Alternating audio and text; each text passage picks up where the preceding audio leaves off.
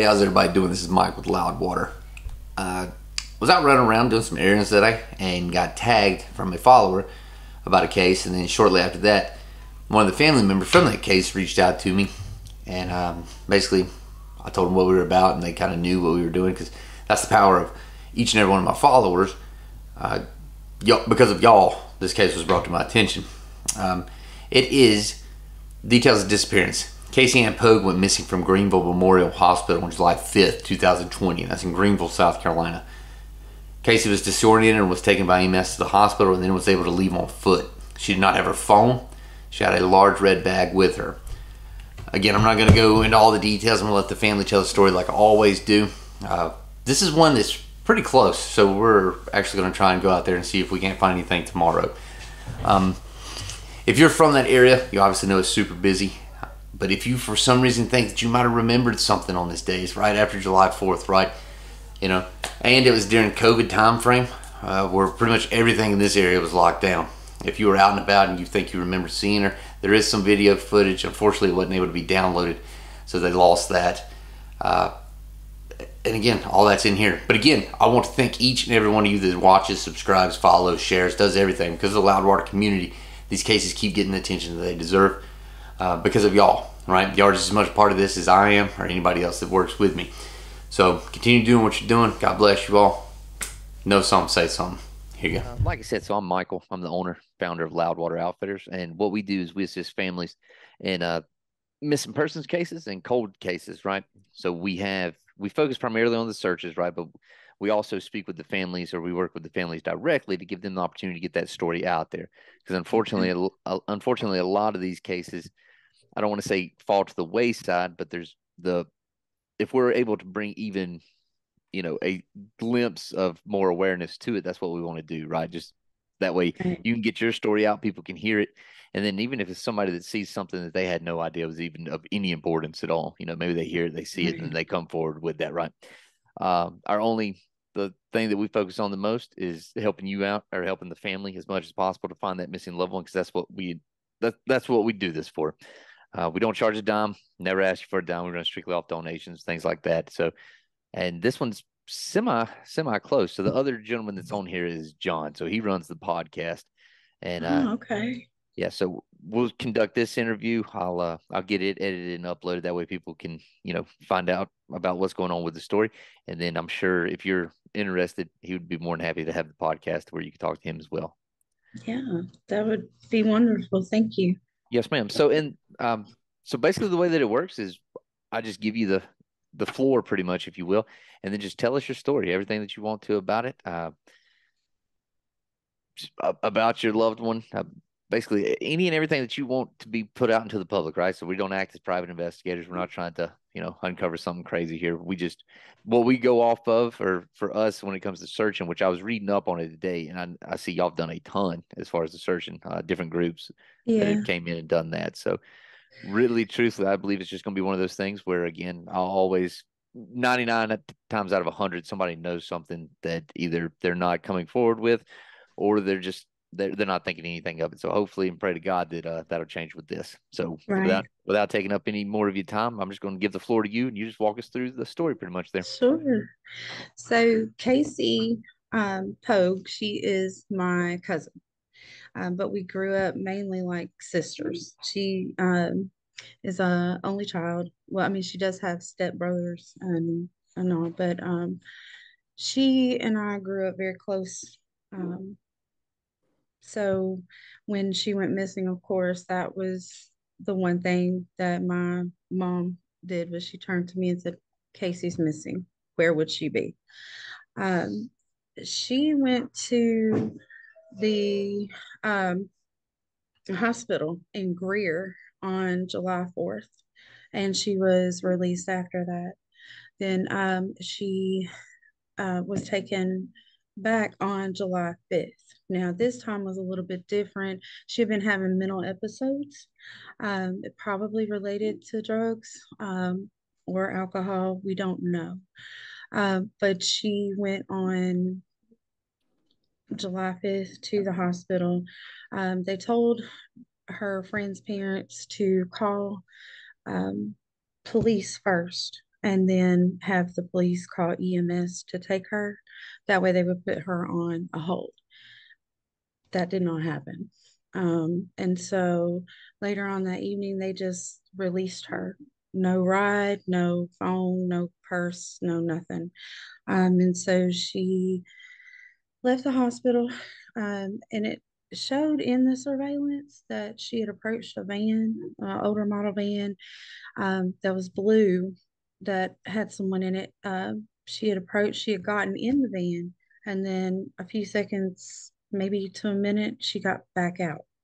So we would really like to find whoever may have been there at that time in that blue older model minivan, and just see what her mental state was at that time. Did she mention anything about where she was going?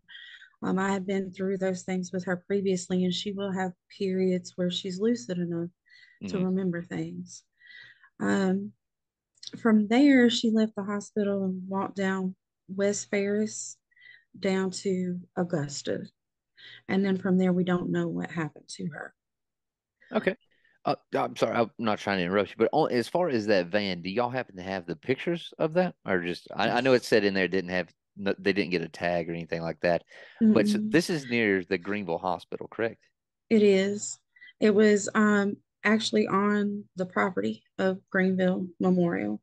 So it was almost in like the parking garage area. Mm, Um, Unfortunately, when I asked the investigator if I could come by to look at any surveillance, just kind of see what direction she went, any of her mannerisms, they don't have the video.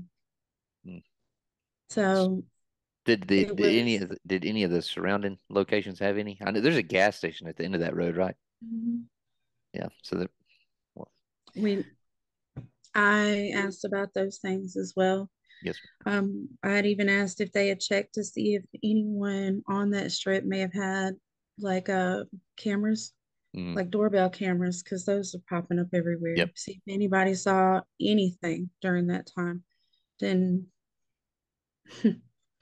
Well, what about so if they're saying that they didn't have any footage of this, did somebody report this? Like, was this an eyewitness thing, or I mean, what no, they figure out a blue minivan was? they initially had the surveillance, which the investigator saw. He made notes in his report, and I'll send you that as well. I have the FOIA report. Okay. So it has everything listed. But he had initially taken notes from what he saw on the surveillance. It was never downloaded, so it was deleted off of the hospital server after 7 days. So Okay. there was no way to go back to get Okay. that. So, But initially um, there was some video there. That's where they found that. yes, Okay. I just want to make sure because I was yes. like, I wasn't understanding how they were telling you they saw it, but they didn't have any video. But that makes sense to me now. Yeah, so they initially had it. So right now, that's really all we have to go off of is whatever the investigator put into the report. Okay. So, um, my gut feeling is that her friend is more than what he's saying. Hmm. Um, What's the relationship or who is her? Just a friend or where does a he come into friend. play? So Casey and Ned at a mental health facility, Okay. um, probably about 10 years ago. And from there, it's been kind of off and on with a very toxic type relationship. So it seemed like when Casey was doing really good, he would kind of come in to the picture. And then she wasn't doing so great anymore. He has his own problems with drug and alcohol dependency. And it was just really toxic on there. So they would take periods of time where they would not talk for a significant amount of time. Casey would get back on her feet, and then everything just kind of fell apart again. Um, so when she was having some trouble, um, his parents have a rental home, Okay. and they allowed her to come live in the rental home, rent that from her. Um, and it was on the same property that they are on. And also had a condo Hmm. on Augusta near Augusta. So it's only about a mile from the hospital from where Casey went missing. So my thought process was that she was trying to go there because she did, in the video, it did show she went across the street where the doctor's offices are. Hmm. And she did sit there for a moment. And it was almost like she was trying to figure out where she was and what she was doing. And then she began walking in that direction. So I just had a really strong feeling that she was maybe realizing where she was and, oh, his house is right up the road. I can go there. Hmm. And he did keep a key outside where she knew where it was because at the time he had a cat that she would oftentimes go feed. He always said that he was, he had such mental health that he couldn't function on his own. So he often stayed at his parents' home, even though they bought him the condo and he was never there. He always stayed at his parents' house. Um, so he was with Casey a lot when she moved in, and you could see kind of the decline there too, once again. Um, and then she just started having these episodes, and she went to the hospital, and that was it. We didn't know that they had even released her. Hmm. Um, my mom had checked in with who initially called for the police to come and to get EMS out there. And we didn't know that they had released Casey. I guess Nathan's mom had touched base, and that's how she found out that they had just released Casey as well. When she went to the hospital, was it on an involuntary committal? Like, We were hoping that that's what it would be, mhm. that they would hold her at least for 72 hours. Because when she went to Greer Hospital the day before, um, they didn't do anything. They called mom again, and they went and picked her up. Yeah. Had y'all ever had a detention order signed on her prior to that? Like as I far as haven't. having, or had she? Yeah. So if she hadn't done it voluntarily, had anybody ever signed that detention order on her, having her admitted for that 72-hour window, or no, that you know of? Her mom and dad may have a while back, Hmm. but I don't know of any current ones. Okay. And that I guess I should have gave that little back tidbit too. So both me, I did 10 years in law enforcement as an investigator, and then John himself, he did 13 as well. So Oh wow. so when it comes to that, that's why we started doing this, just because there's so many people that need help with this, and it brings Right. awareness to the mental health issue. And unfortunately, there's a lot of similarities in all these cases that we work. It's either mental health, uh, some sort of drug dependency or alcohol. Sometimes it's completely accident. Sometimes there's foul play. All of those things. I don't dive too much into that, right? Because we're not trying to be the private investigator there. But however, the Mhm. thing we do know, or I do know the things to be looking for that, and again, you being a family member, you know the same thing. Things that stick out that don't make sense. And 9 times out of Right. 10, gut feelings are usually correct anyway. So, you Mhm. know, uh, it it's just one of those things that's super heartbreaking, I guess, because I mean, we're not talking about like a cell phone or something being lost. We're talking about a human being, right? And Right. Mhm. they just don't go disappearing unless it's an intentional act. And you know, I've heard you say she wasn't in the right headspace, things like that. But was there Mhm. anything that you would think that would lead you to believe she would attempt to harm herself, or had she ever tried to harm herself that you know of? She had made mention before, but that was when things were just personally going bad for her. But she wasn't using Yeah, the yeah, drugs or alcohol. It was just basically her trying to cope yeah, with everything. So she had talked about, well, what if I just took this car and ran it into a tree? yeah. Would anybody even, but she didn't have a plan, is Mm, the thing. She didn't have any kind of a definitive plan. Um, for her to just walk away, that's not something that she would do. And I've said a million times that Casey is too bougie yeah. to just walk away. She had her comforts, and she is a creature of habit. And so for her to just disappear and not have anything with her not make any kind of contact with family, and especially for this long. Mhm. It's So it's not her.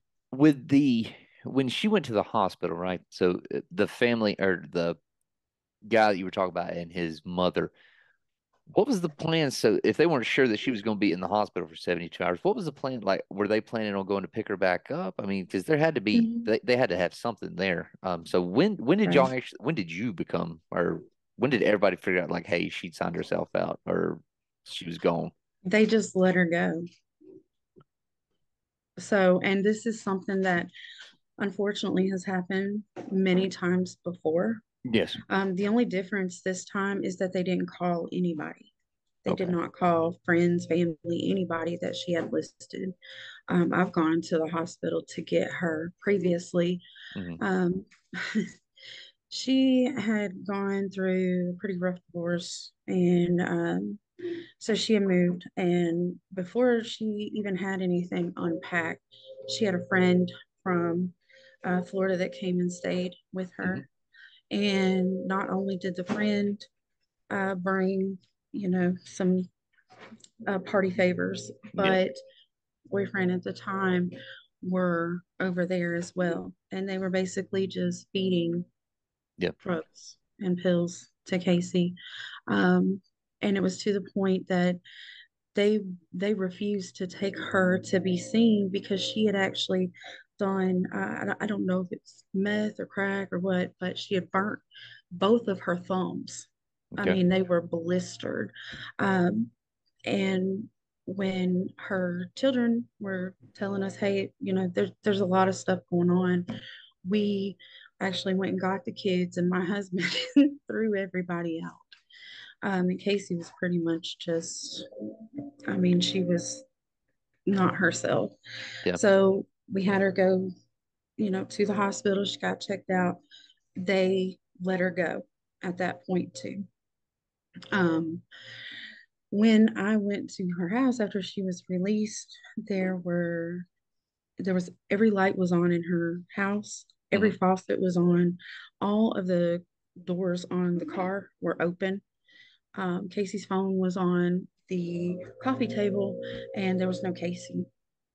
And I was frantic. I was trying to get clothes for her kids, figure out what's going on with her. Is she okay? And then we get a knock at on Casey's door, and it's an officer asking us if we were missing someone. And I said, of course. And I said, do you know where she's at? She was at the end of the street, screaming her social at a tree. Okay. And you could just tell her. And but when I hollered her name, she looked at me. So cop did the same thing, asked if we wanted an ambulance. I said, absolutely. We need to get her checked out again. There's something going on. So again, they were even kind enough to just basically, oh, my apologies, sorry. No, you good? Um, um, so they were kind enough to not have all the lights and everything. They brought the ambulance in, they took Casey to the hospital. So I ended up going home. And then probably about 4 or 5 in the morning, Hmm. they called me to come get her. And so when I went up there, I was going to get Casey, and she was saying things that didn't make sense.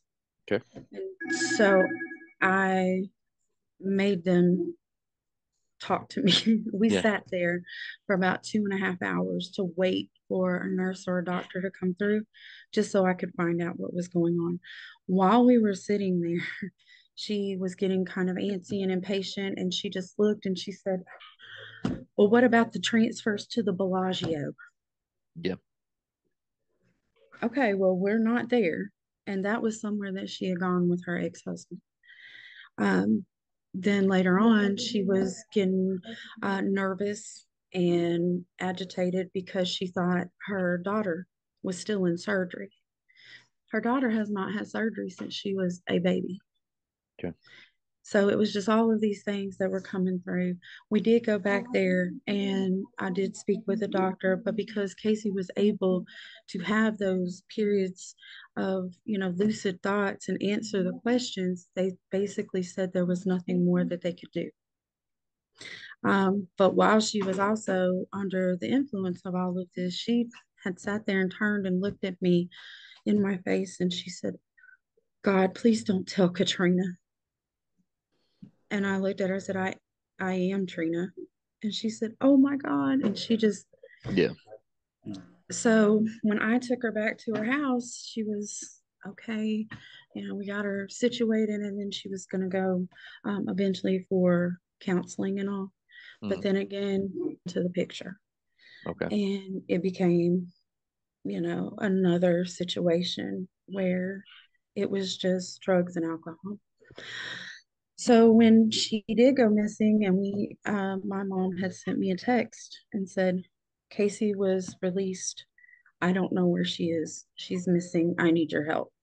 And immediately we started calling anybody and everybody that we could think of, put it out on social media like, "Hey, we don't know where she went to. She wasn't in her right mind that we know of. She just kind of left." Yes. And then the next day, I believe it was the next day, my mom went and put in the missing persons report, so that we could go ahead and kind of get the ball rolling on this. Okay. And that's where we've been so far, just really trying to find her. I don't. That's rough. All out of all the search groups and people that came in and stuff, did they ever get on any kind of trails? Were they ever trailing anything that they felt like any kind of odor? Nothing. Nothing. And because of my hunch, they did take three teams of the dogs out there, and searched on Nathan's parents' property and where Casey was, and also kind of the path that they had seen her take. So Mm-hmm. they did take the dogs over there. Most recently, we had Community United Effort. Yep. They had come in with their teams of dogs, and they did a larger area over by the hospital. Mm-hmm. And so we were really grateful for that. I have been in contact with them, and there's going to be another little two-person team that's coming just to do another smaller area that they want to check. So, Is what around that area near the hospital? Is there any bodies of water like lakes, ponds, streams, creeks, anything like that? And I'm not saying yeah, that there, anybody put her there, but some of the cases we've yeah, seen where people were suffering from mental illness, whether it be and children too, but it was like once we see it too as far as once people get older as well, like the Alzheimer's and stuff, things start setting in that way. They are drawn to water for some reason. I'm not saying she had Alzheimer's or anything like that. I was just right, curious because we focus a lot primarily on water, right? So we've got right. access to Hmm. different resources with dogs and drones, things of that nature. But I'd use a lot of side scan sonar and do a lot of diving. Oh, I wow, was just, I okay. was I was just curious as to if there had been any waterways around that area that she may have been able to walk to. Because if somebody didn't pick her up, I just don't feel like what time of year was it that she? Oh, so it was July 5th, so it was super hot. Hmm. Yeah, Um, yeah, I don't know. See, but my thing or the question I always have is, there had to be somebody because that's a busy road, right? So I mean, there's hmm, always something going on right there. right. Um, I just I don't know. There's so many, and again, I know this. I'm not telling you anything you don't already know, but there's a million possibilities there, right? Because Hmm. I like to try to stay as optimistic and hopeful as possible, right? Because you just never Right. know. And there has been one or two different cases where they did think that their loved one was deceased, and then come to find out they were just basically in a different state, and one of them kind of suffered from some dependency issues too, and come to find out they were in a rehab thing, and just basically thought people were ashamed of them. Now, I'm not saying that has anything to do with this, but I just try to look at it from all aspects on there because if they've already came in and they've done a massive search like what I was reading they had done, I mean that's the exact same thing. That's the first thing that we would come and do. So that leaves me to believe Hmm. that somebody had to have picked her up or somebody that she knew Right. would have tried. Plus, in that altered state of mind, you would think it would have to be somebody she would have to be extremely comfortable with. I would believe so.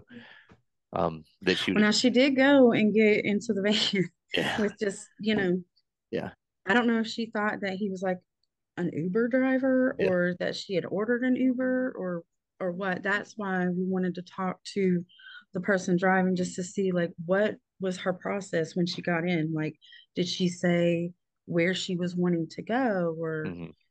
anything, just anything that can help us kind of direct us there. Um, but yeah, same thing. We have looked at so many different theories on that, whether it was in a rehab. We Hmm. did think about that. We thought, even trafficking, Yeah. because Greenville is kind of a hot spot for that in certain areas. Yeah, because we're Uh, right there near Atlanta as well. So that'd be another thing. right. And where she was, I mean, Augusta, and all is not that far from the corridor to get on 385 and 85. So it's not out of the Mm. realm of possibilities. We've been fortunate to have Jeff Brodsky, who's a friend of Casey's parents for a long time. And he does a lot of nonprofit work, Hmm. and he works a lot with trafficking Yep.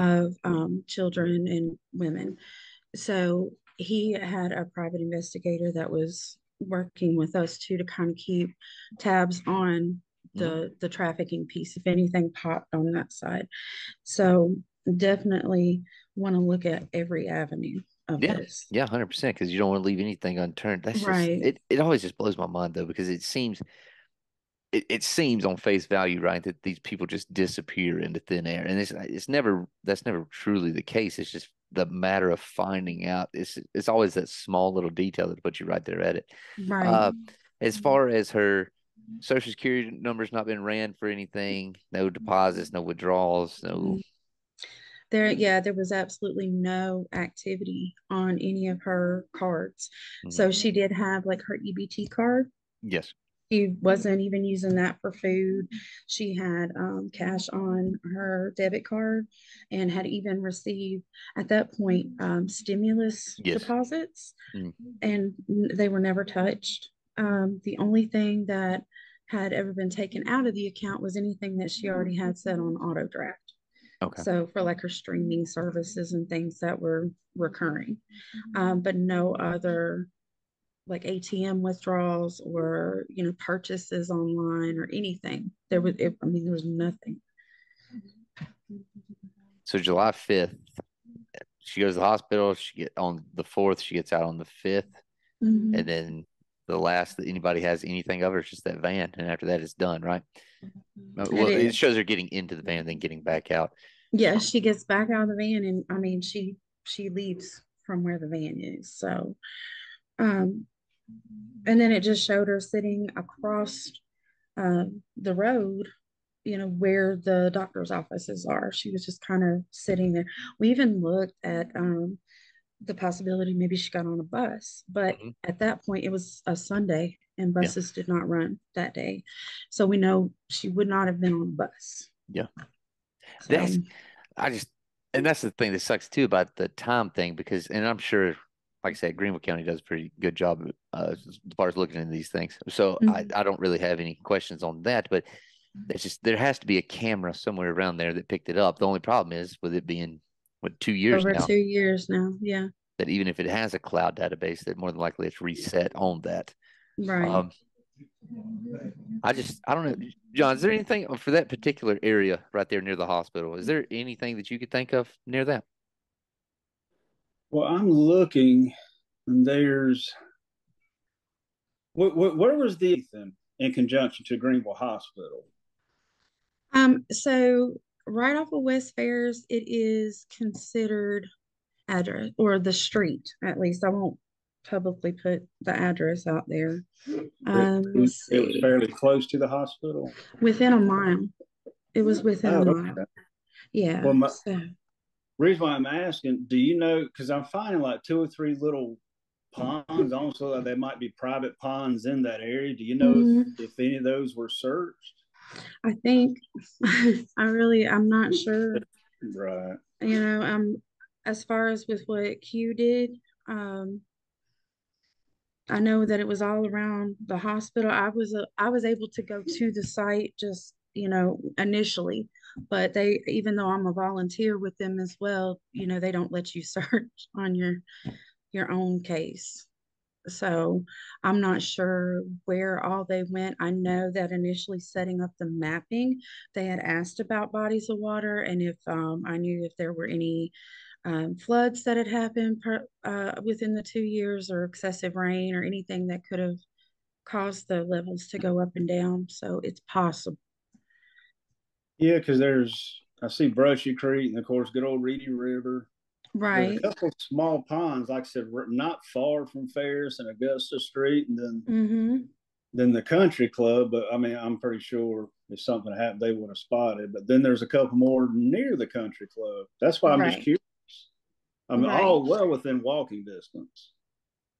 Yeah. So that's what is really just kind of difficult too, is that there is so much that is right there, and just being able to kind of pinpoint the areas where they want to search. I know that we've had the dogs go down through there with not only Greenville police, but also with Q as well. Mm. And I don't know how far they spread to do that.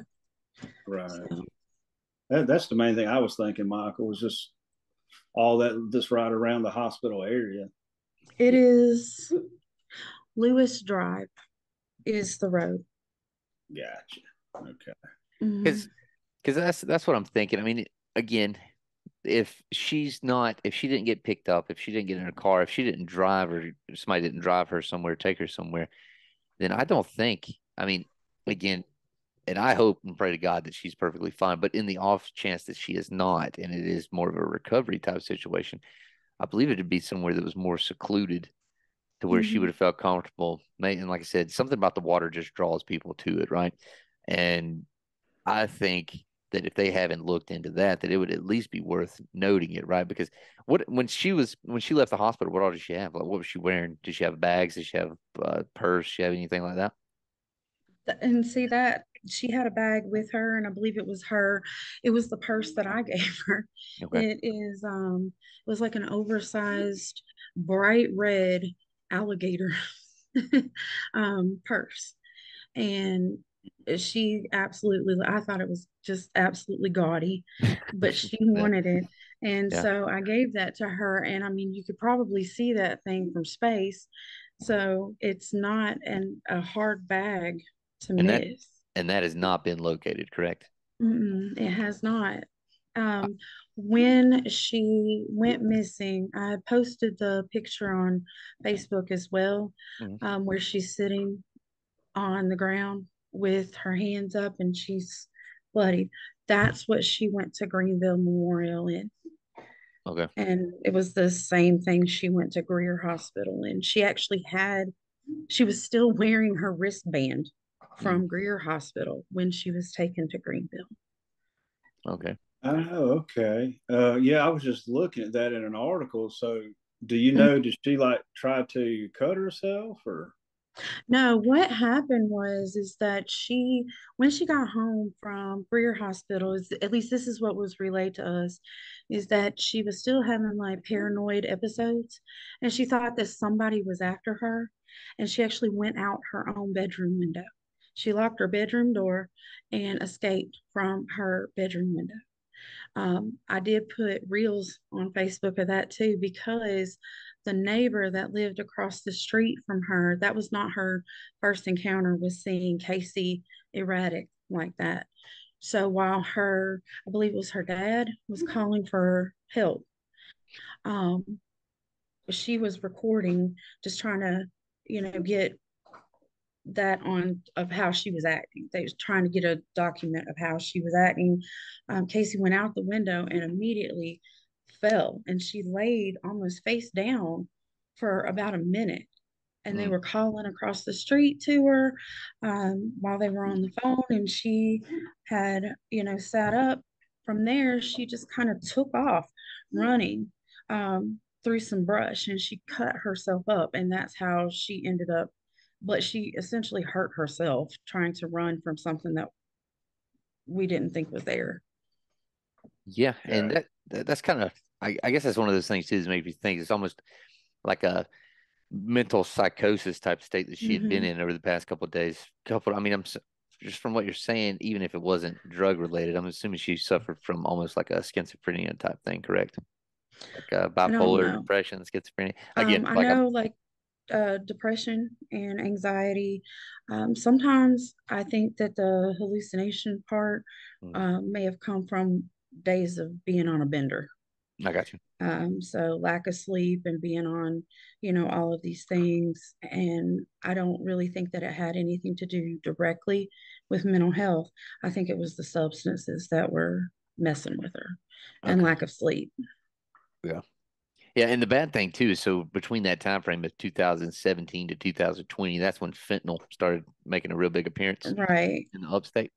And whether it be heroin or meth, whatever the case it was, a lot of that stuff was Mhm. getting mixed with it, and that's where you started seeing just a massive ton of overdoses.